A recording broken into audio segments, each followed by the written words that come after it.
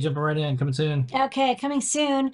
We've got this raspberry beret kind you put on your single board computer. This is something I designed for myself actually because I was so tired of wiring and unwiring displays and STEMMA QT connectors, and I had wanted to test functionality with some buttons or a switch.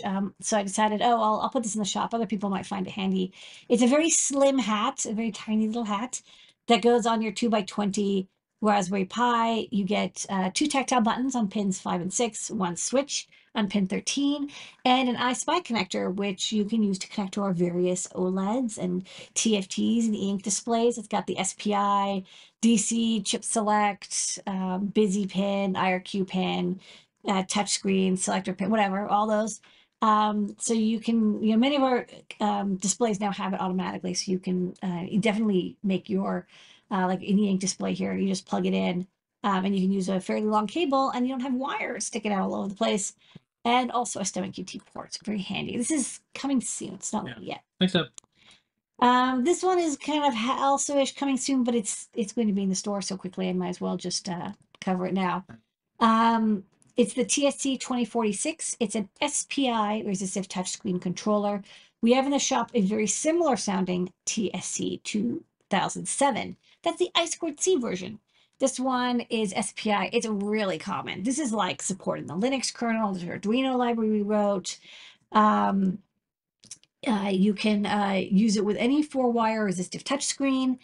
It's 3 to 5 volt compatible, which is very nice. So you can use it with just about any microcontroller or microcomputer. We have a 1mm bidirectional, like top and bottom contact connector on there, but also there's breakouts. It is SPI, so there's more pins than I2C, but you get an IRQ, so it tells you when the touchscreen's been touched. Busy pin, you let me know you can tell when it's doing a touch. And there's also two VBAT and auxiliary are two ADC inputs. So it's actually going to be handy if you're on like a single board computer or something where you want to measure a battery voltage and you don't want to like wire up an ADC just for that. This has a input that is 2 times, there's a resistor divider already in it, so it can measure 2 times whatever your power is. So like 2.5 volts, I think, is the AREF. It can give you up to 5 volts input. It's a nice little resistive touchscreen controller. We'll be using it in some future breakouts. Next up. Next up, more swirly grids. Scott loves these. He's designed some more for me. This is a 2x10.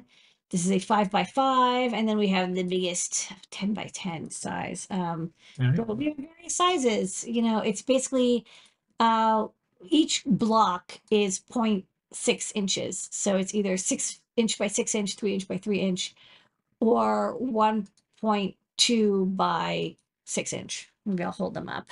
Yeah. Or I can show them on the overhead, different sizes. Yeah, which do you want to do? Hold them up, or do you want to do overhead? Let's do overhead, because I think the overhead. Oh, sure. Okay, so this is, 1 second, autofocus. Oh, it's too autofocusy.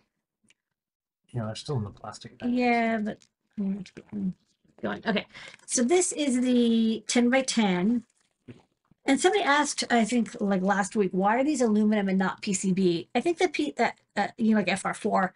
First off, these are a lot easier to machine. You could drill and cut them, and you shouldn't be doing that with FR4 because you're going to get fiberglass dust. Whereas this is just aluminum, so there's a lot of tools that can handle cutting, drilling, filing, bending aluminum. Also, it's not too bad to have it be conductive. You might want a gigantic ground plane, say, but definitely easier to machine and work with. So I think for roboticists, this will be handy. You could also bend these, which I could see, if you have a break, you could use this to make cuts and bends and to turn these into different shapes. So this is the 5x5 grid. So this is 3 inches by 3 inches. We also already have the 5x10, which is 3 by 6 inches, and then this one is 6 by 6. Of course, you can take this and you can cut this, and you have a hacksaw, cut it down, but probably more convenient just to get the size that you need. And then finally, I kind of like this ruler-ish size. And what's nice is, you've got the mounting holes and mounting slots every 0.2 inches, and the slots go 0.3 inches. And so, you know, as long as you don't mind not having all 4 points connected, you can pretty much connect anything that you want onto this grid. I mean, I think like it's got enough motion in each direction. And then we've got some demo images maybe you could show. So, you know, I expect people will probably use this with stuff like STEMMA QT and feather boards. You just do opposite corners, and then you can mount them easily for a nice semi-permanent. Yeah, use nylon standoffs. Now you've got a semi-permanent setup. Nice and durable, but configurable. Okay. And then the start of the show tonight, besides you, Lady 8, our community, our customers, our entire team who makes this thing go called Adafruit is the Matrix Portal S3.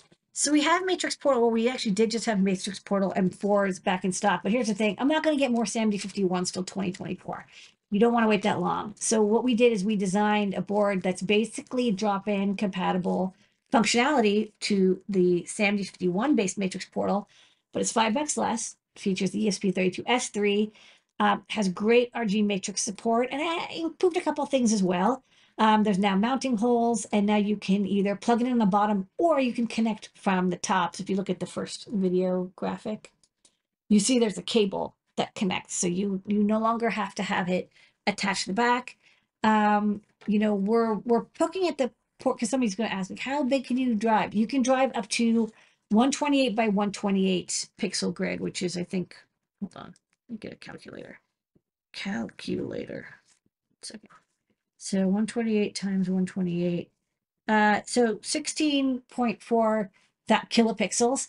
But of course, it doesn't have to be 128 by 128 square. It's just like the total number of pixels is that many. So if you're using like 16 by 32 panels, that would mean you can, let's see, divide by 16 divided by 32. You can do 32 panels. If you're doing 64 by 64, you can do 4 panels. If you're doing 64 by 32, you can do 8 panels, whatever, however the math works out. That definitely works, but we're going to try to poke it and make it be able to drive even bigger displays. Of course, it's got Wi-Fi built in. In Arduino, there's even Bluetooth Low Energy support. It still has the accelerometer, USB Type-C for power, you know, STEMMA QT port, buttons, NeoPixel for indication. It's a really easy solderless way to get started with RG matrix displays. And thanks to maker Melissa, the CircuitPython matrix portal library, it automatically detects which version you have, this one or the previous.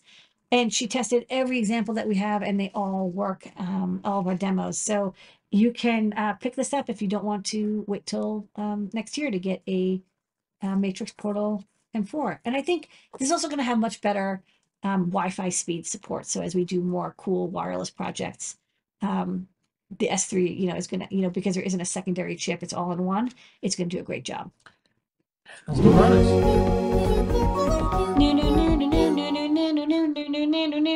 Now.